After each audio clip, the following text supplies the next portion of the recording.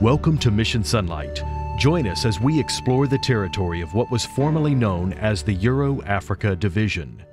In 2012, the division's territory in Africa was aligned with the newly created Greater Middle East Union. With the reorganization, the Euro-Africa Division was renamed. Today, it is known as the Inter-European Division.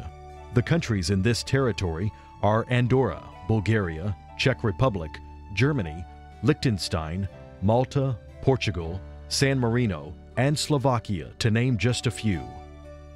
Some of the most secular populations in the world are found within the borders of the Inter-European Division. As Christians, our mission to share the love of Jesus doesn't end just because society is secular. In fact, we should feel a greater urgency to seek methods that will attract people's attention to God's message. We are here in a great territory, more than 350 inhabitants and a very small church, less than 180,000 church members. And if we look to all Europe, we have 850 million of inhabitants and less than 300,000 Adventists. And they think Europe today is the first mission field for the church. It is a very secularized society. They think they don't need God, but they have a need of God. Not only does the church face the challenge of secularism in this region, the diverse populations also add the need to tell the story of Jesus in different languages. But we believe that the Lord is at work and that, well, we just have to accomplish our task, be happy, be confident how the Lord will lead things, and that, well, the work will be done and we will be preaching in our division to all people or all folks and all tongues. It has long been known that the most effective way to bring someone to Christ is to build a relationship with him or her on a personal basis. As the friendship grows, it is natural to introduce Jesus. This approach is one of the methods that is being used throughout the Inter-European Division. The main activity we are realizing now are working to develop the concept of discipleship, to envision the member that they have the bigger task where they live with their relative, friend, neighbor. So we are working on that, even with project, global mission project, led by small group of church members, youth more than any other. The Adventist youth of the region are excited about their God and are eager to tell others about Him. In several countries we have projects, small projects led by youth. In Italy, in Czechoslovakia Union, in Romania, many young people in Romania, in Bulgaria too. In Spain, there is a big group named Connected. It's a group of young people that go from city to city, walking the public square, meeting people on the street, hugging people on the road, and telling them that Jesus loved them. The outreach by youth isn't limited to Italy, Czech Republic, Romania, Bulgaria, or Spain. A unique program has taken hold in several other countries. In France, we have good number of young people working with Health Expo program.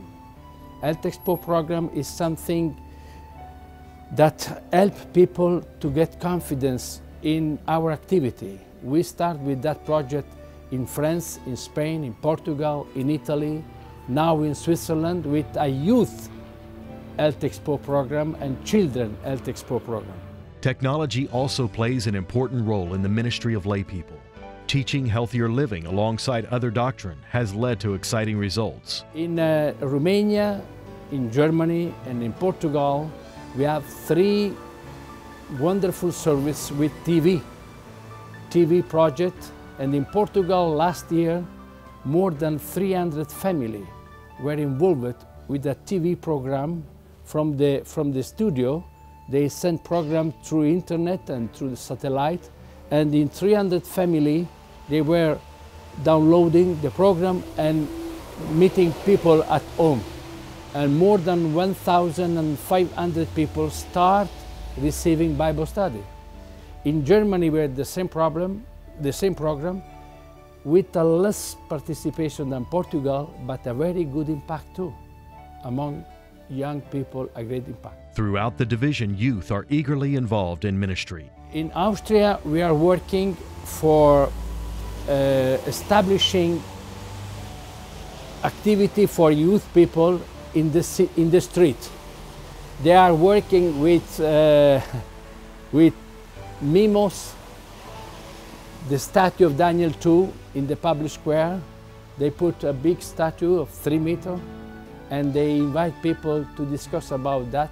In South Germany, there are a lot of people, young people, that are preparing themselves to go in a place where there is not the church, to plant interest for the gospel. This is the big activity we are working. Of course, in Germany there are other activities, like the TV. The Inter-European Division has chosen 3 projects for the 13th Sabbath mission offering this quarter, reflecting the diversity and need here. So with the 30th Sabbath offerings, we have 3 projects also to present to you. The first one is in Czech Republic. Another project also with the 30th Sabbath is also in Portugal.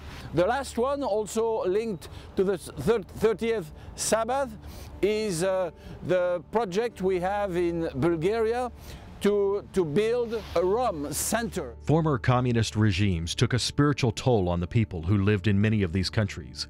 Atheism is one of the hurdles that must be overcome as church members share Jesus with their friends and neighbors.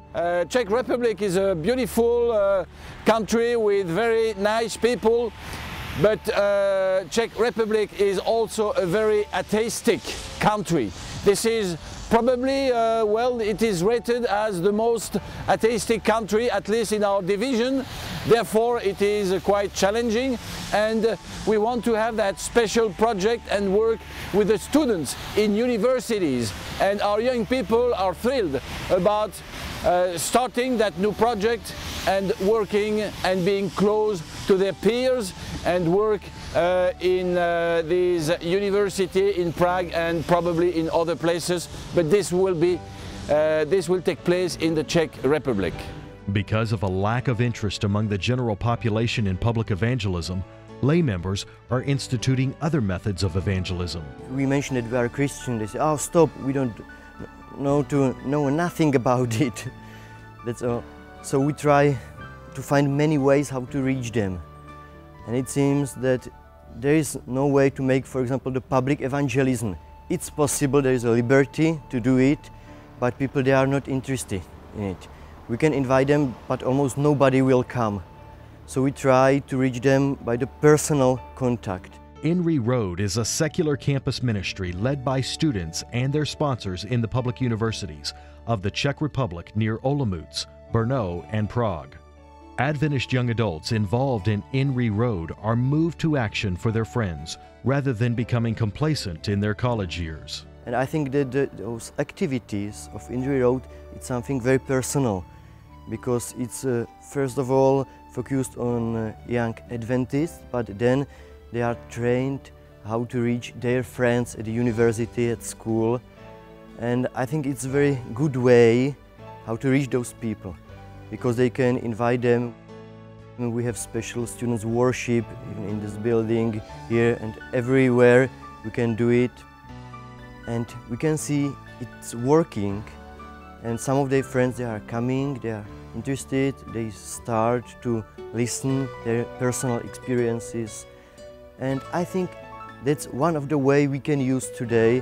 And I think that even if we are not students, we can be inspired by this model of very personal sharing of our faith. Immigrant populations throughout Europe are growing. As a worldwide church, we must not overlook these people groups.